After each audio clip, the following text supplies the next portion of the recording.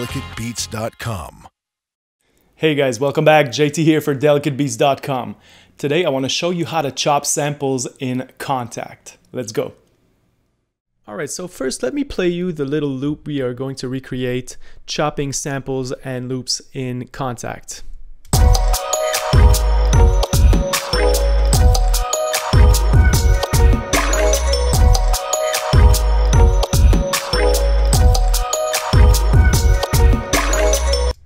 So as you can hear, chopping samples is not only reserved to hip-hop producers.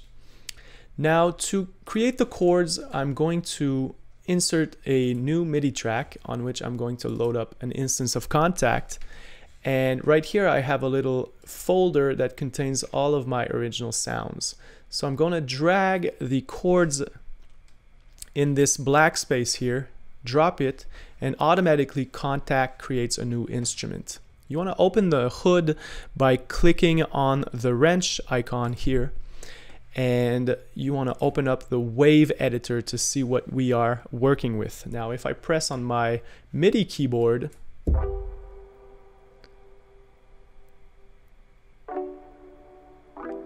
it's going to play the original sample. Next you want to activate the grid and go to the auto setting.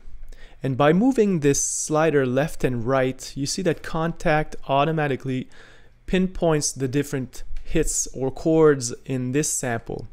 So once you found the sweet spot, you want to open the mapping editor and open the sync slice tab down here in the wave editor. And when I'm going to click on drag MIDI to host, Kontakt is going to create an individual sample zone for each of those chords. That means that it's going to lay all of the individual chords on the MIDI keys on my keyboard. Now we are going to delete the original zone and move these bad boys up, let's say to C3. Now I know the keyboardist played the chord progression twice, so I'm going to delete the last 4 zones and work only with the first 4 ones. Let's crank up the volume a bit. Now you might have noticed that in my beat the chords are pitched up, so there are 2 ways to do that. You can either click on an individual zone and use the tune setting here, or you can move all 4 at the same time by using this tune knob right here at the top. So let's move them up 4 semitones. And now we have this. And now we have the instrument that's going to allow us to play the chord progression in the beat. So let's record that.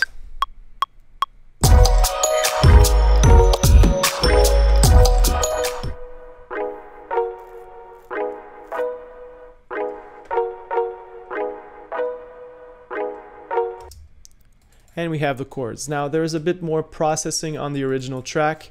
Let me show you real quick what the effects were. A little bit of EQ, remove the low frequencies and some of the mids.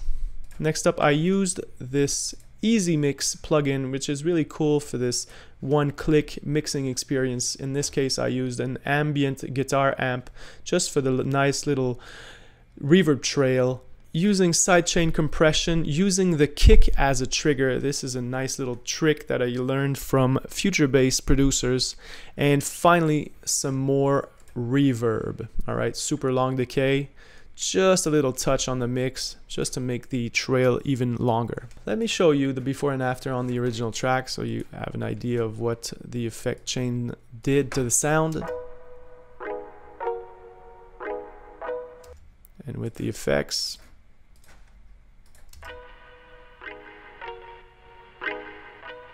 all right, let's move on with the drums. I'm going to create a new MIDI track here. Let's drag and drop our drum loop in Kontakt. Open up the advanced settings. Let's open the wave editor, activate the grid. And I want to show you a little bug that I found with Kontakt 5. Now, in this case, Kontakt has a hard time pinpointing the right transients. So what you want to do when that happens is just, delete your original MIDI track, create a new one, load up Kontakt 5 again, drag and drop your sample, and usually the second time is the right one. In this case, you know, if we zoom in on the track, you see that now Kontakt has automatically pinpointed each of the individual drum hits in our drum loop. Let's open up the mapping editor, and because I know that there are way more hits in this new loop, what I'm going to do is drag the original zone all the way up to, let's say, C3, and that way when I go to my sync slice tab and click on drag MIDI to host, you see that we are going to have enough space to lay down all of the new zones. Again, let's delete the original zone. Let's grab all of our new zones and move them up to C2. And now I can play my chopped up drum loop. Now I only want to keep 3 zones in this particular drum loop.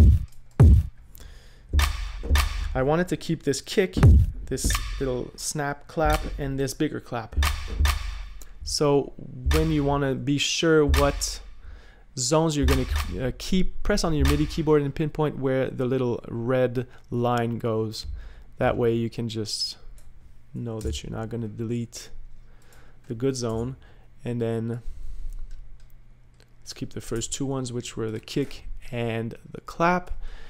And as a personal preference, I like to lay down my drum zones on white keys, in this case C, D, and E. All right. I'm not going to replay the MIDI. Let me just show you a bit of the processing that I did. In this case, I just removed a lot of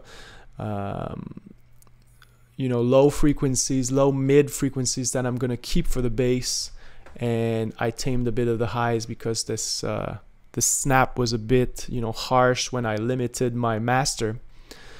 So this is it for the drums. Now let's move on to our third and last sound, which was a mallet type sound. So again, let's load up Kontakt. Let's drag and drop our sample in Kontakt. Open the hood, wave editor, and then in this case I didn't use all of these little mallet hits. I really just used the first one. So instead of using the grid, I can just move the end point at the very end of the first note. And this is really just what I want to use. So then you don't have to go to the mapping editor. Kontakt's automatically going to, you know, lay this one hit on each of the individual notes, and then you can just play whatever melody you fancy. Let me show you the processing that was done on this track. So this original track,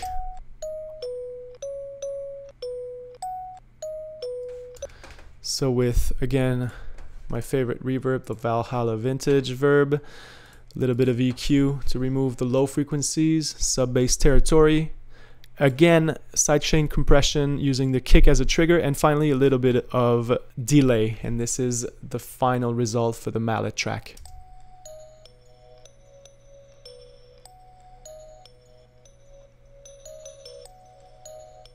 There are some more sounds in the beat. Obviously, I didn't use Kontakt to chop these samples. I used let me show you. So Serum for the sub bass, there's a really nice, you know, preset that comes with you know, a factory preset that comes with Serum, that is sub_DSKPRC. Sounds like this. Let me activate my master, EQ, and limiter. That way you're gonna hear better all of the sounds. I have this little percussion loop that I just dragged it and dropped it in Ableton Live. And finally, I recorded myself singing.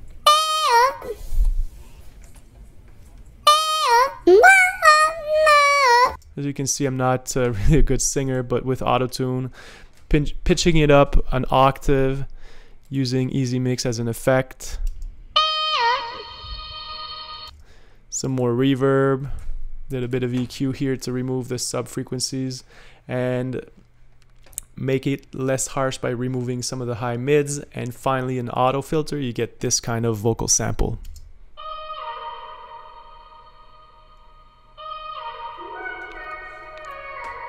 And finally I doubled the clap from my drum loop with this snap here,